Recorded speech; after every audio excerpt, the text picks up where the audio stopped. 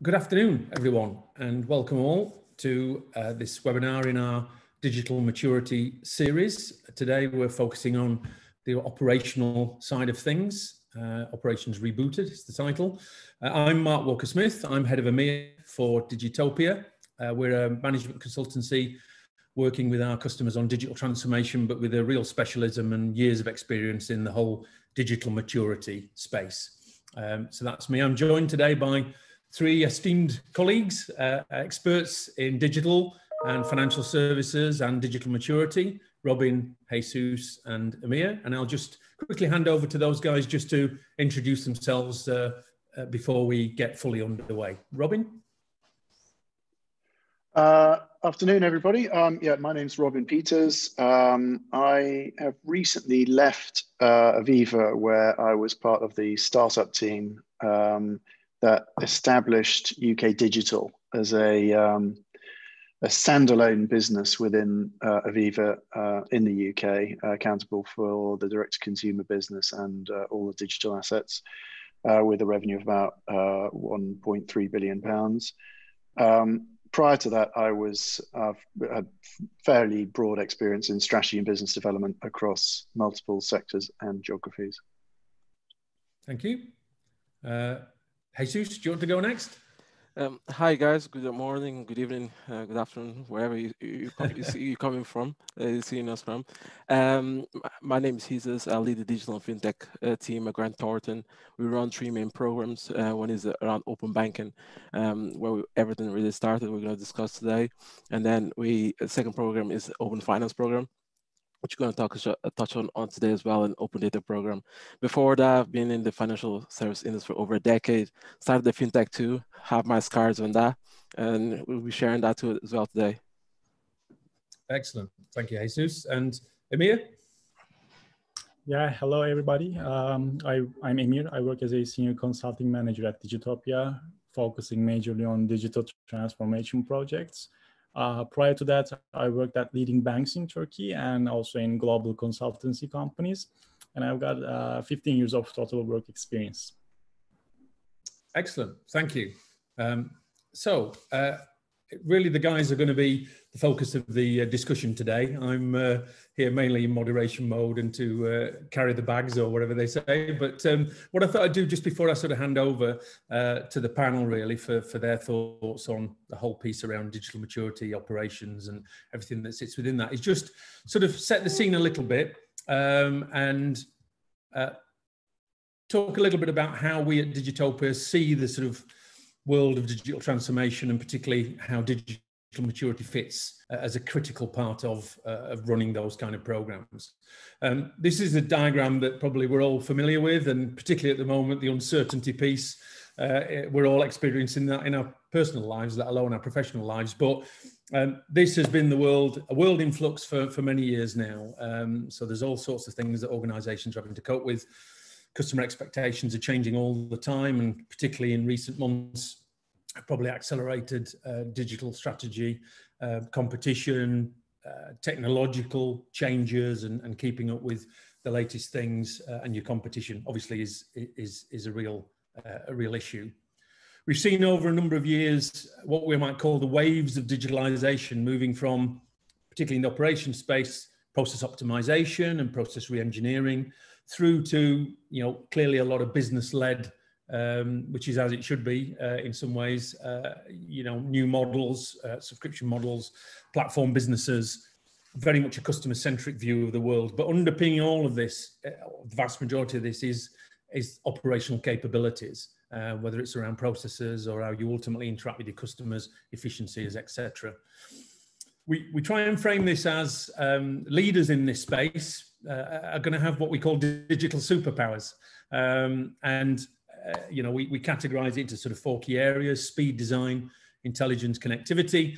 But again, the operational aspect of an organization is underpinning an awful lot of this, whether it's integration quite specifically, but also in the whole personalization piece, optimization, whether it's processes or business functions or whatever it might be. So permeating throughout this whole structure really is operations. It's absolutely key to how an organization can well, in today's world, survive, but more importantly, thrive and ultimately grow and compete better in today's world and the future world. We look at 3 pillars: customer excellence, operational excellence, innovation excellence. In fact, customer excellence was the subject of our last webinar, which was in September. So if you're interested in our thoughts and our guest speakers' thoughts around that, please look that up on our website or on our YouTube channel. But today, really, it's that middle slice. We're looking at all things in a sort of operational excellence and how companies can and have worked in that space using digital maturity to help drive enhancements and ultimately better performance. Just very quickly, Digital Maturity Index is our core service that we offer. We work with a lot of customers on this. In fact, hundreds of studies we've now done that we can talk about. I think Emir is going to dive into one of those studies a little bit later. But we look at 6 what we call dimensions. Operations is absolutely one of those core 6. But clearly, again, as I said before, the operational capability aspect and all things that relate to that, whether it's processes, automation, whatever it might be, sit probably largely through a lot of these other dimensions, whether it's technology itself or customer or whatever. So we would look holistically with an organization at all of these aspects in quite a bit of detail, looking at digital maturity at that detail level on a scale of 1 to 5, where 1 is really, it's just defined, the digital capability is defined, but not really in play, all the way up to fully digitally in every way, automation, whatever it might be, efficient digital processes, etc., integration. I don't think we've come across a company yet that are a true 5. And again, Emir is going to be talking about the financial services studies that we've done and where some organizations are at least creeping up to that top end, which is good. And really just to finish on the digital maturity space, this is actually an extract from one of our output reports.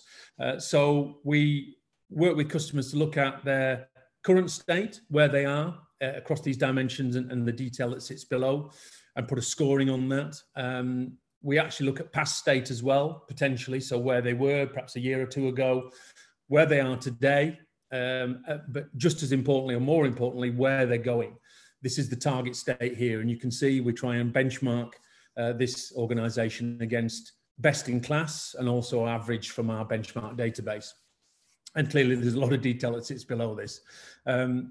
Finally, to make that more real world and actionable, we define a number of initiatives and recommendations that customers can hopefully action with a view to improving their scores, but also more importantly, increasing business performance or enhancing particular elements of customer experience or process efficiency or whatever it might be. Those initiatives are based on our experience, but also obviously the analysis of the customer themselves.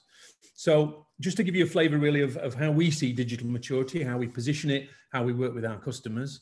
And before I hand over to Robin to talk more specifically about his Aviva experience, we ran a recent study, our research team, in across 100 digital maturity studies that we've done in various sectors, so financial services, retail, manufacturing, a number of sectors. And we distilled that out into 7 lessons. Clearly, there's a huge amount of analysis in there. But interestingly, number 7 was all around integration and very much that operational space on the integration side and how actually it's a very important element of any kind of transformation and would allow companies to operate better, whether that's integration at a technology level or even across companies or even more at a business level from an integration perspective. And really sort of leading on from that, I wanted to sort of hand over to Robin really, because I know from your experiences, Robin, with Aviva and building creating that end-to-end digital business, I know there were challenges around sort of integration, cross-channel integration, etc. And I wondered if you wanted to talk about that for a few minutes. Sure, thanks, Mark. As I mentioned earlier, I was part of this startup, essentially, of the UK digital business, but that was obviously building on a pretty well-established direct-to-consumer business within Aviva.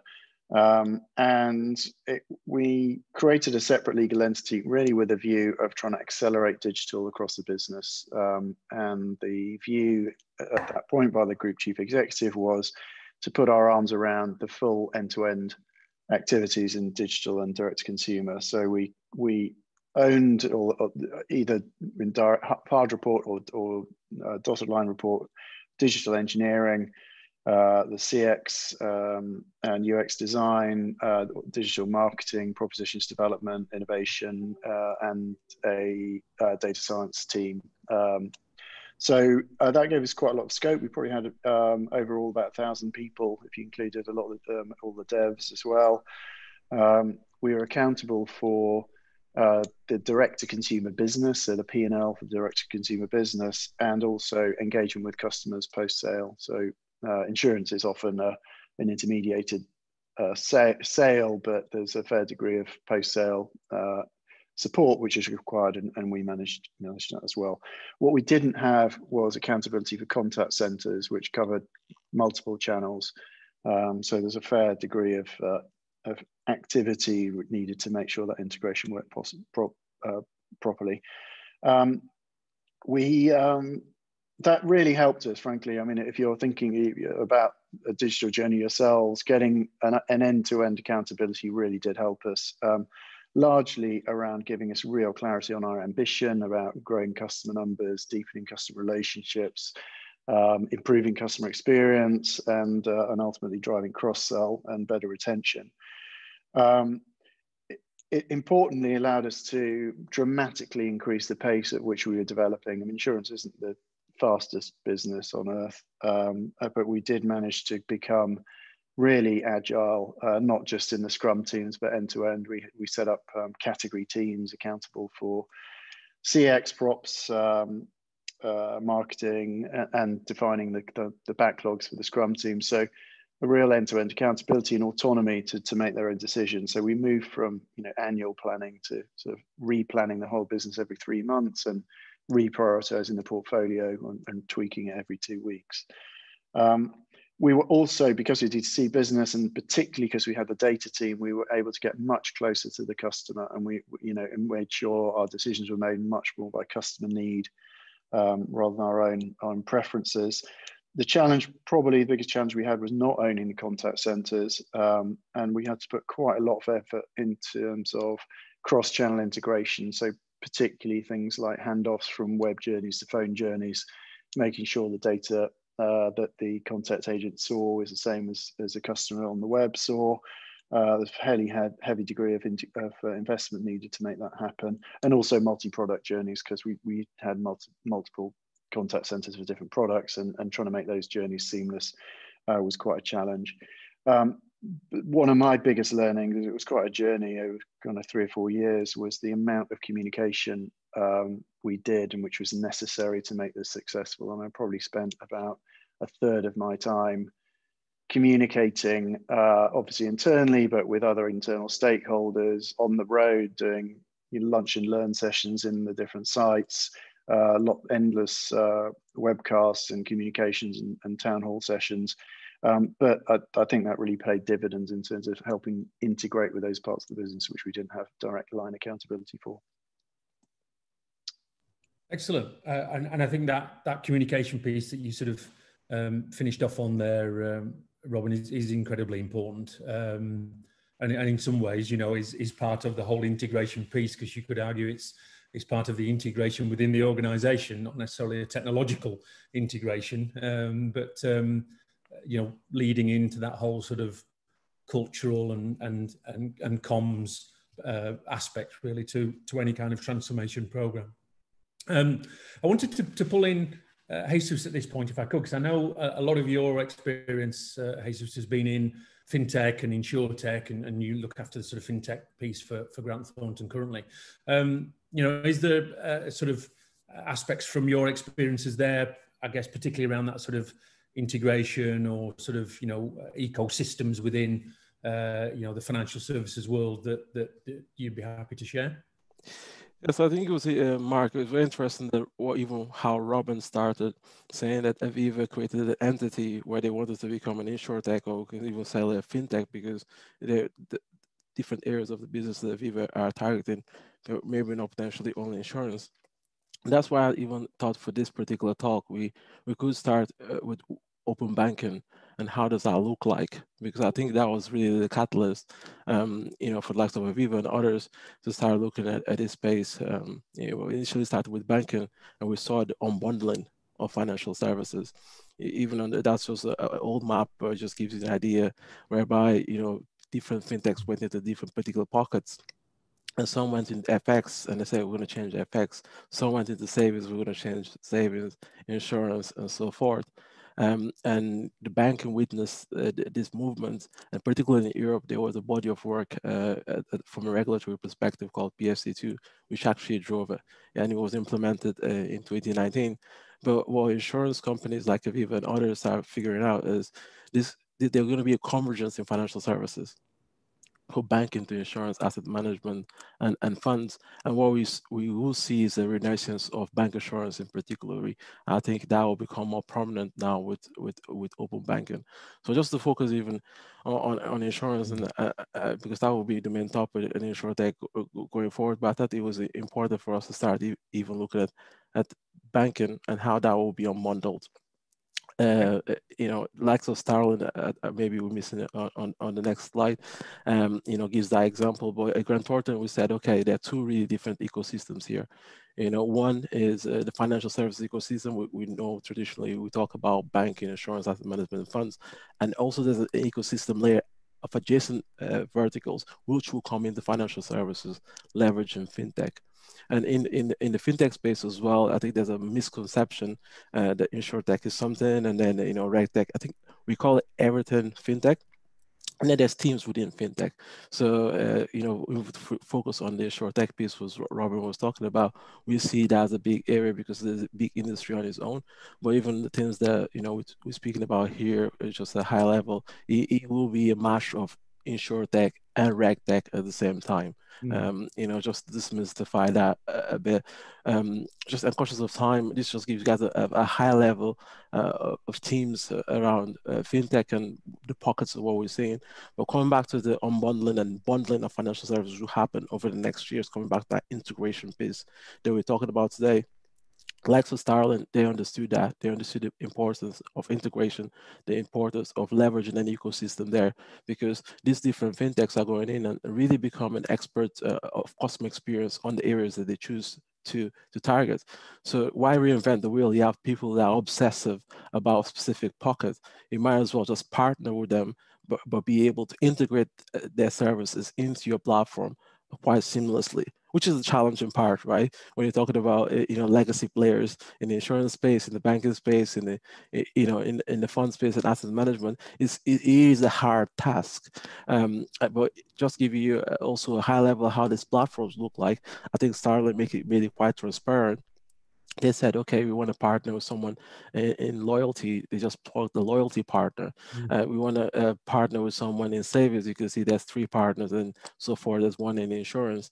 And I think that's the key in all this, Mark, is okay, how do you leverage that fintech ecosystem and integrate it into your services? And I think we're going to talk more and more about it throughout this presentation around that data, that integration piece. But this gives you a high level of how that fintech ecosystem is helping this movement.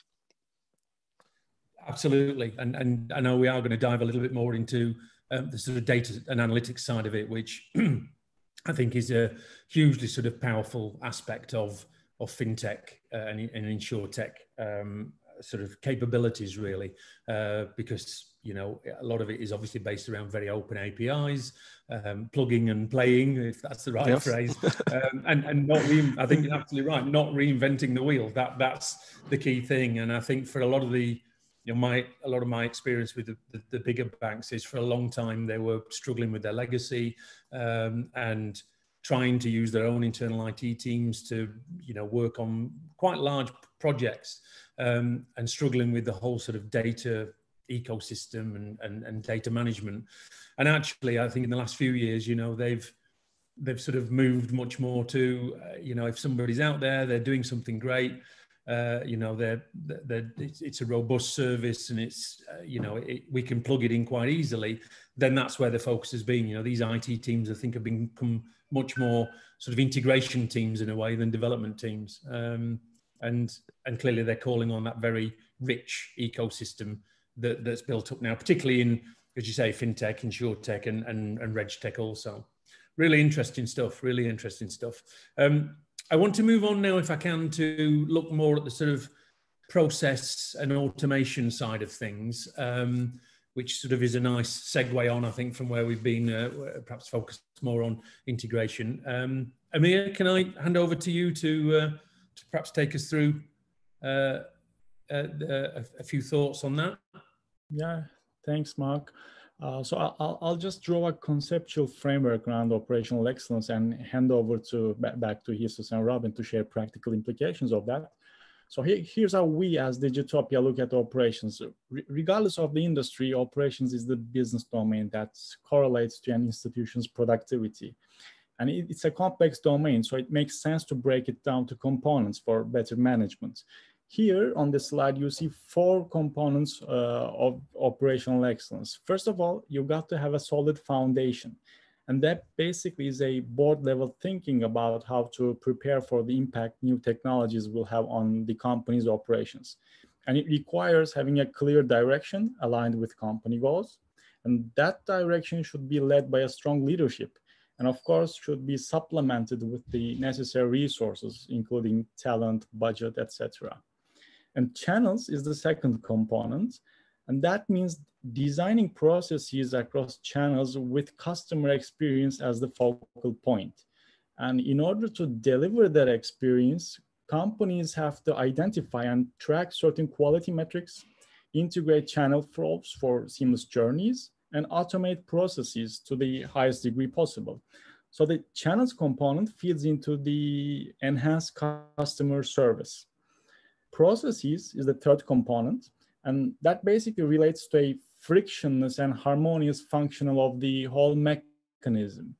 That means increasing automation and the use of digital labor and intelligent systems, and that involves core services, support functions, and internal processes.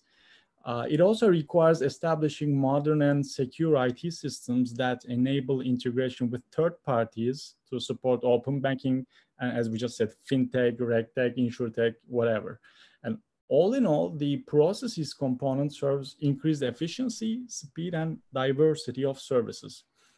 And analytics is the last component, and it refers to how operational data is captured, organized, analyzed, and used for better operations, basically. And leveraging real-time data, machine learning, AI to make predictive and preventive decisions all fall into this component. So all in all, the capabilities across these components determine the overall maturity on the way to operational excellence. And maybe we could move on to the next slide at this point, Mark. Yes. The overall maturity in the overall operational excellence ranges from a defined state where operations run in a structured manner on basic systems to a lean and autonomous state where process flows are optimized and focused on tangible outcomes. So basically, that's how we see it. And I would like to turn back to Hesus now to talk about what kind of practices you are running on this journey to excellence. And can you give us some real-time, real-life examples, Hesus, about your journey to operational excellence? I think you can, pick you back on even what Robin was talking about in terms of, advice and insurance companies. I think that's an interesting area for us to touch on, Emir, where it becomes really, really, practical and tangible. Because when you're looking at a robot advice, for example, there's a components of insurtech that you're going to bring in, there's components of regtech that you're going to bring in, and there's components of wealthtech, for example, you can bring in. So you bring in like 3 models in to provide a very, very robust robot advice, let's say in this instance. But I think the fundamental part, and there's the critical part in this, is how do you create that omni-channel approach? Mm-hmm. Right, that Robin touched on, but then how do you get that 360-degree view of the consumer? which is unbelievably hard, right? we all know how hard this is to do, right? So that's why at times you have to really eat it in chunks, as we say, right? You have to cut the elephant in chunks and really target specific products and services, and then build upon the learnings, because this is an agile process. You learn to take from one, and then you take to the other use case, and so forth, and then you're going to end up with a very, very good robust robot advice. So you can start with simple product in terms of advise a simple, let's say a simple pension product. It could be an annuity, and then you can go into something more sophisticated later on. As an example, right? But I think one of the things that even when you're building something like this, is first design principles, because we're talking about here about digitalization. And some people actually, when they approach this, they approach it from a digitization standpoint, which is, in insurance industry, you know how that ended. They took a form and said, okay, let's put it online, and there you go. But that's the wrong approach. And then if you're digitalizing as well, you have an opportunity now to reinvent your experience. We know insurance has been been here for a while, and we know when insurance was founded, the technology that we have now was not present then.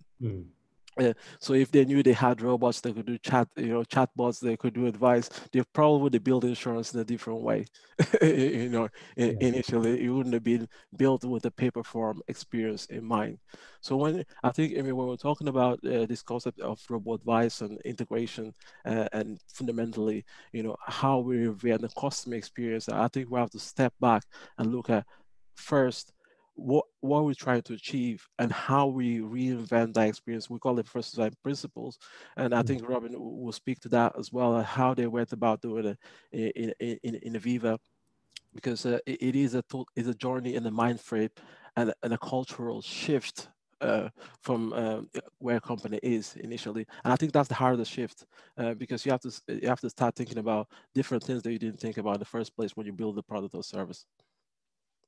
No, I think that they're all very good points there, and I think you're absolutely right. Some of this is a cultural mindset thing, and some of it is steeped in the history of, as you say, those products which have been around for, almost hundreds of years in lots of ways, and how they were administered back in the day, so to speak. And the world is so different today, and how, well, the world is different, but also I think customer expectations are also very different, given the world has moved on and everything is immediate and online, or, accessible in every sort of channel, really. So I think some really good points there. And Robin, it'd be good to bring you in here, because I know from your Aviva experiences, there was some work that Aviva did in the sort of robo-advice space. So it would be interesting to sort of get a view on that, really, and how that played into, any changes that are in the wider organization, really.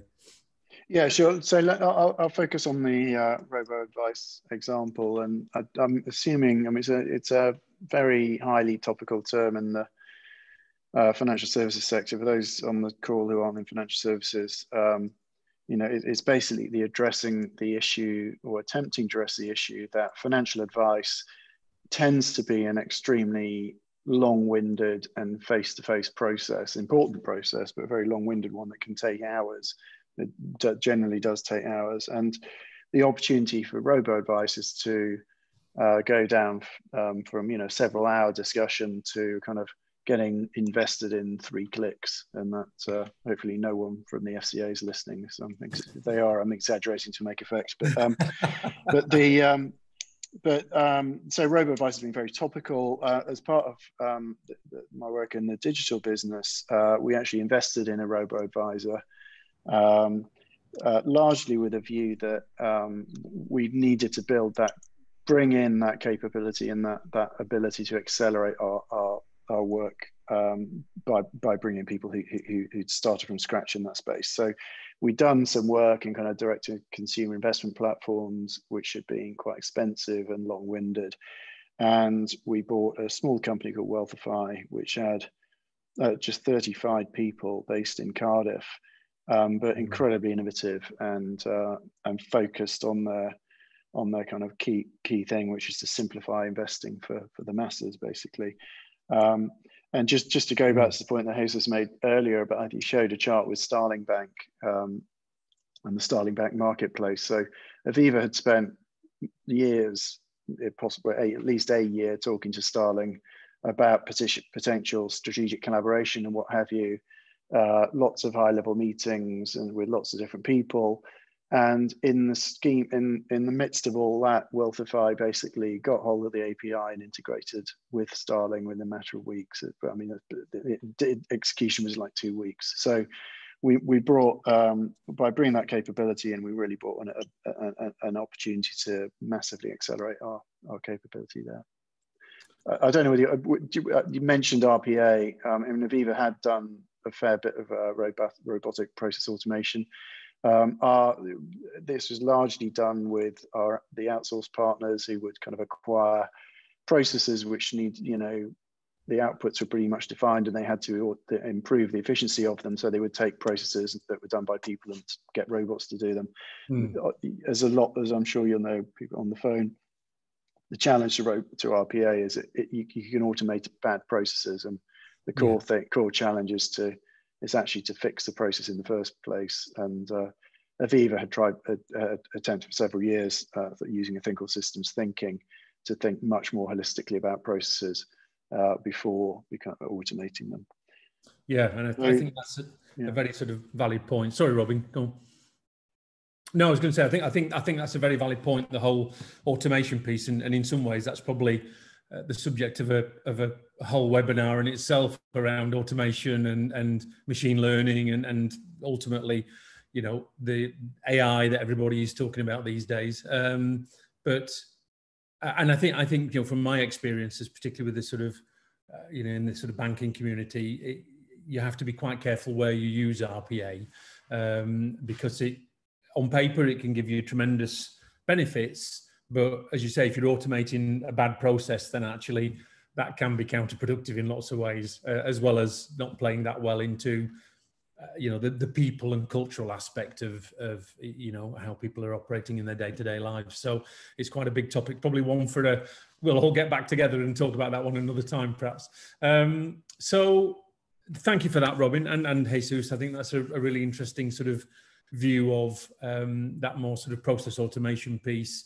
And the sort of issues and challenges that sit around that. Emir, I'd like to sort of bring you back in if I can, because one of the things we've done a lot of, I mentioned it earlier on, we've done an awful lot of these digital maturity studies now. And I think one in particular we've run recently in financial services has some interesting takeaways generally, but I think in the operational space, when it comes to data, use of data analytics, I think there's some interesting takeaways there. Can I hand over to you to talk about that? Yeah, sure. Thanks, Mark. So we are running a digital maturity research among banks and insurers in Turkey, and I'd like to share the interim results with a focus on operations to give an idea on how companies are performing. So for this research, we are leveraging our digital maturity index approach that you talked in the beginning. The interim results show that financial institutions are taking firm steps in their digital journeys, and banks are leading the way slightly ahead of the insurers. The overall maturity score, you see that on the left, is 3.1, and I'll explain what that means in a minute. And in the middle of this slide, you see the scores broken down by dimension. And I'd like you to focus on operations there. It's the second from the top with a score of 3.2. And again, I'll come back to that. And on the right, we see that there's a significant gap between laggards and the leaders in terms of operations. The laggards have a score of 2.1 and the best in class score 3.7. So what does all this mean? I'll explain that in the next slide.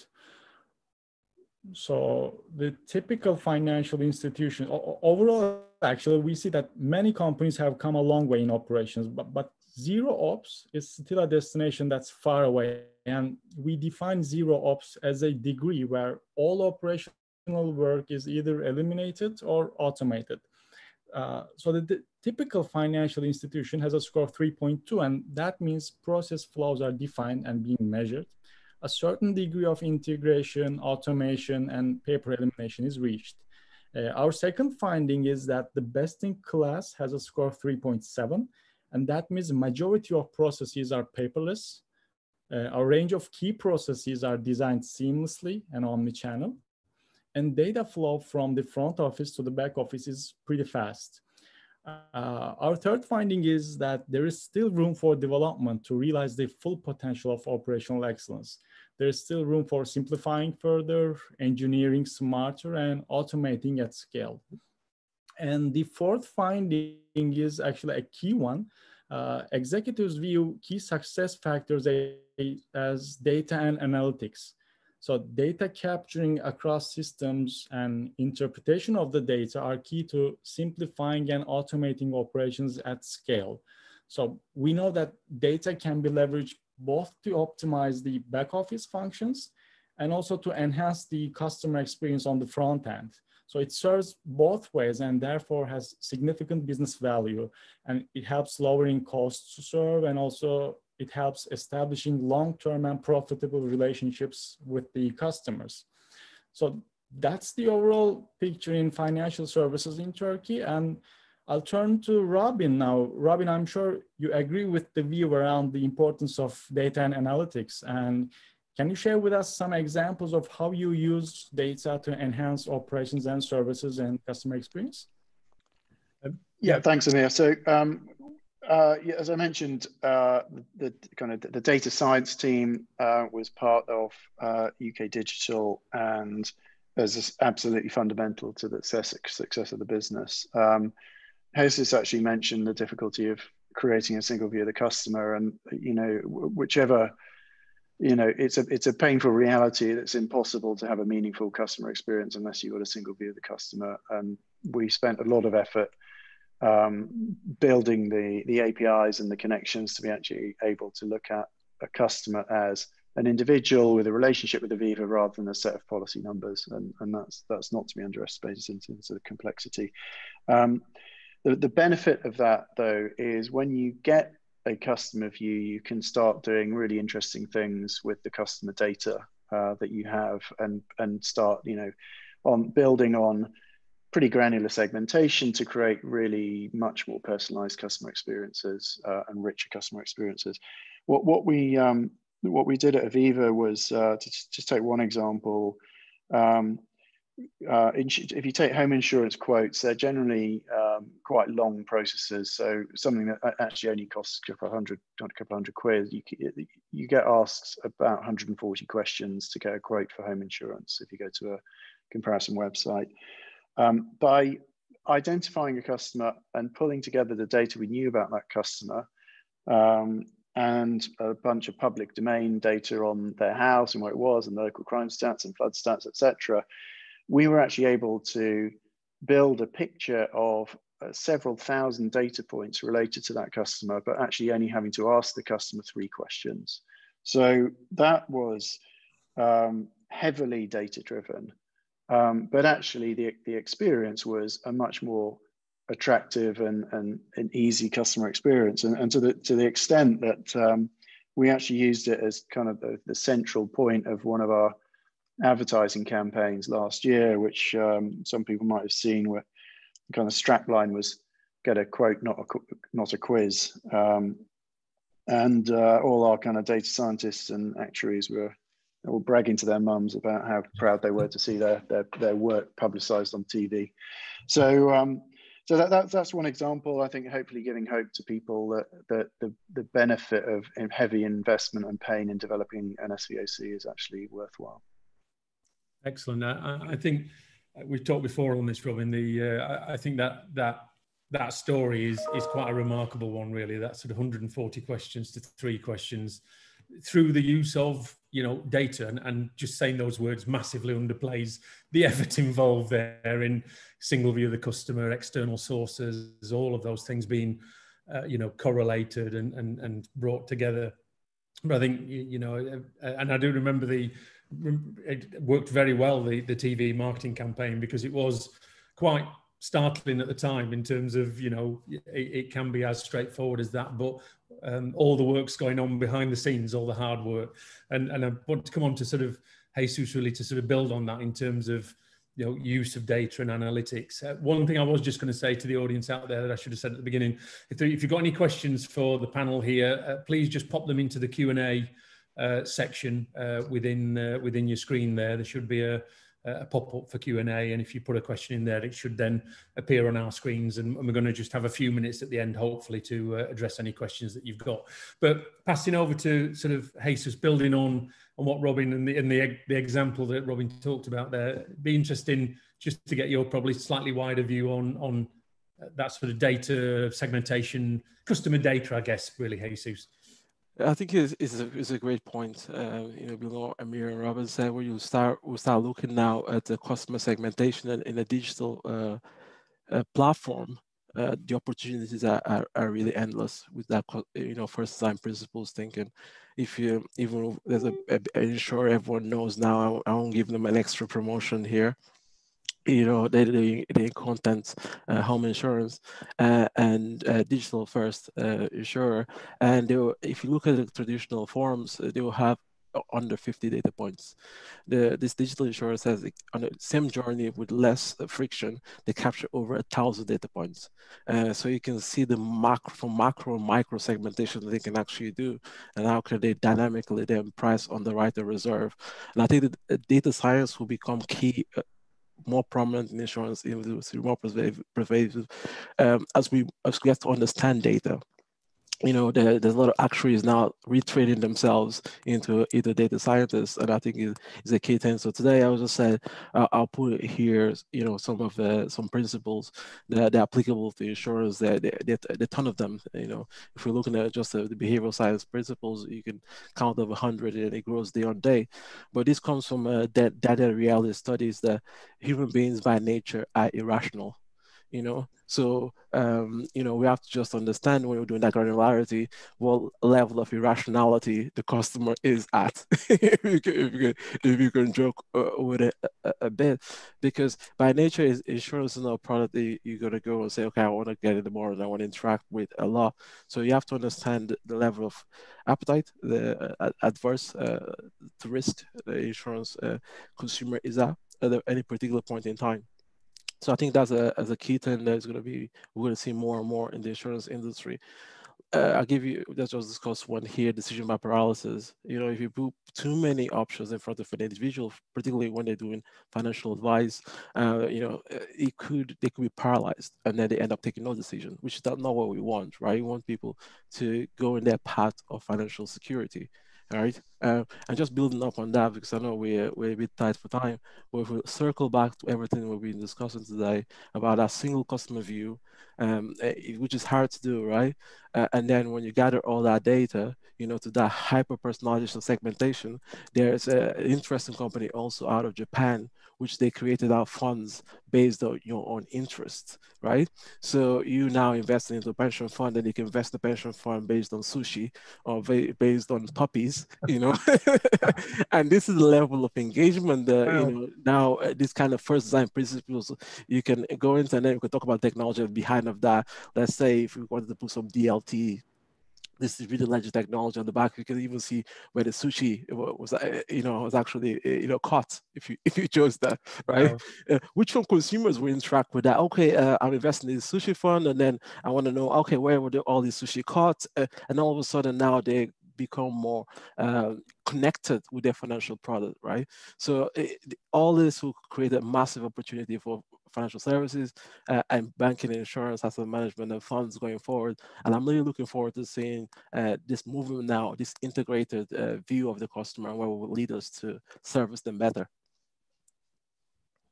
Absolutely, and I think that sort of, I don't know if it's the right term, but that sort of hyper-personalization, is becoming a huge thing, really. And I think even in the recent months, customer expectations have changed. The world has changed for all of us, and I think customer expectations have changed, with people being very much sort of for a long time confined at home. That whole sort of delivery services or that last mile delivery has become incredibly important, and how you interact with companies to get exactly what you need when you need it. And I think all that's happened there really is a progression that has been happening for a number of years, has just accelerated in lots of ways. you know, the whole sort of know your customer, which I know is more of a FS term, but in the broadest sense, know your customer is becoming incredibly important. And certainly we found from our digital maturity studies, customer is one of our dimensions, and it's an incredibly key one, because, and we found more and more emphasis on it, as you can imagine, over the last couple of years, as that whole sort of customer centricity piece has, you know, customer journeys and focusing on your customer more even so than, you know, other more technological aspects, perhaps, which is where people were a few years ago. Some very, very, really interesting points there. I'm conscious of time. I'm just going to have a look, see if we've got any questions sent through. We've got one which is around. We've got a few appearing. Right. Okay. So we've got one from Richard.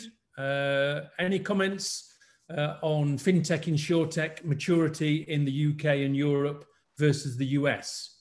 I don't know, Jesus, do you have a sort of view on that?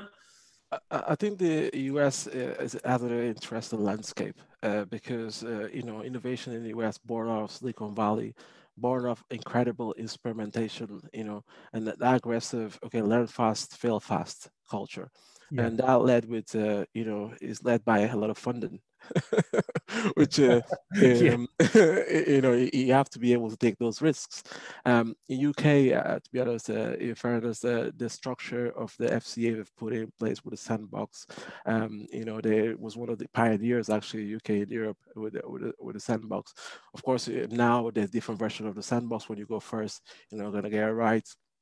The other jurisdictions that build up on the knowledge from the UK, but I think in UK they didn't have that aggressive level of funding, you know, going into the fintechs, but they have the robustness of governance per se, because when you are building a fintech, it's not the same as building any other tech company. There are a lot of risks, you know, involved with a fintech. So I think the UK. When it comes to Europe, well subsidized, good governance, and then Ireland as well is building out on the back of that now. The right. Central Bank of Ireland, probably heard now, if you really pass through the Central Bank of Ireland's process, you'll be gold-plated, as you say. So, you know, it's one of the toughest processes to go through, but it gives you gold marks. But on the back of that, I would like to see more funding, you know, going into the ecosystem in Ireland. But there's other jurisdictions like they've done quite well, you know, likes of France, Germany, and, you know, in Europe. But if we look at other jurisdictions outside Europe, I think Israel is one that everyone talks about, just because of the tech nature as well, and the ability to deploy capital. But if we're looking at a sound and fintech ecosystem, I think Europe, if we look at the regulatory framework that is there for a fintech as a roadmap and structure, it's very prescriptive. So if we look at what the likes of Europe did with the PSD2, and they put that in place, GDPR, they put that in place. These are all foundations to an open data ecosystem, where Europe already produced a paper on their digital future as well, which I think building a fintech in Europe is very prescriptive. You have the challenges around funding, but you have a lot of substance and history that you can leverage on. Maybe Robin can touch on that because he would have seen as well a lot of fintechs popping out in the UK. And known ones that I guess I don't want to give them more promo, but there's very, very successful ones that came out of the UK. They're unicorns now, right? So.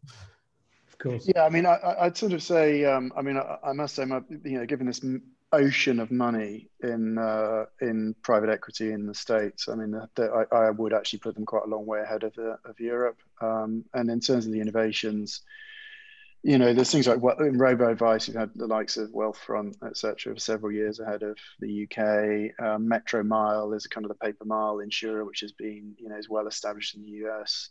Lemonade is this kind of, you know, extremely seamless home insurer based out of New York and now growing. They're less successful in growing outside the US into Europe. It might be the nature of fintech, of the finance and insurance network, but certainly I would put them ahead of maturity, but not to diss the level of innovation that is going on in the UK. I mean, the whole kind of Shoreditch world is a real hive of innovation, and there's plenty of good stuff going on there as well. Excellent. I think we've got time just for one final one. It's aimed at you, Robin, actually, and whether you'd be able to comment on it. It was last year, Aviva's then CEO said he was cutting back on digital spend as it wasn't delivering enough return. And I guess it was just to get whatever thoughts you'd got on that, really. Did those cutbacks happen, and what impact did it have on digital growth? And so whether you're able it depends to on him. I mean, I think the simplest way of summarizing that is he's no longer there. I think that's a very good and a very sort of measured answer, really, because it was going to be a difficult question anyway. I was going to sort of step in anyway to say it's not one we can talk particularly about specifically, but yes, interestingly, changing of the guard there, I guess. So read into that what you will. That's sort of it for questions. It just remains for me to say thank you ever so much for our panelists today, to Robin, to Hesus, and to Emir. Hopefully, the audience has got quite a lot of that in terms of insight and just our general view of the world, and hopefully that's been interesting as well. Just finally, to forward point to the next one in our series will be November the 19th, digital maturity. We'll be looking at the governance aspect, which is interesting because Hesus touched on that there right at the end in terms of fintech and insurtech. So I'm sure we'll be heading into that space. But remains for me to say thank you ever so much to everybody. Thank you for everybody out there for joining us today. Hopefully you found it of interest, and we shall see you all again soon. Thank you, guys. Thank you. Thanks a lot. Take care, everybody. Take care. Bye.